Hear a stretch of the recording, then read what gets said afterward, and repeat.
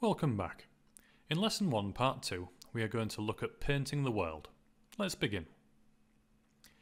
When you start a new Kodu world, your screen should look similar to this. In order to make the world bigger and to add different textures, you need to select the World Painter tool.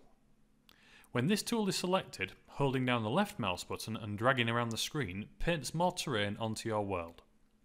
Holding down the right mouse button and dragging over existing terrain removes it completely.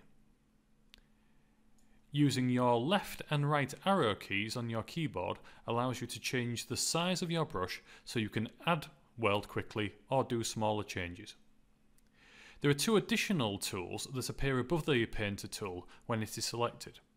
The first allows you to change the type of terrain you want to draw, which allows you to create more interesting and varied worlds. When you have selected a different terrain, the left mouse button will allow you to paint over existing terrain and add new terrain. Holding Ctrl, whilst holding down the left mouse button and dragging, will not draw over existing terrain, but will allow you to add new terrain to your world.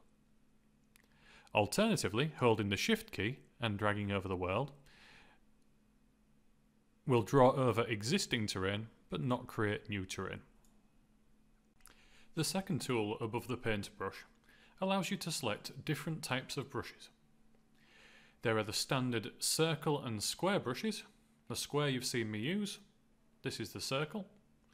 And then there are specialist brushes, such as this one, which allows you to drag strips of terrain like the one shown here.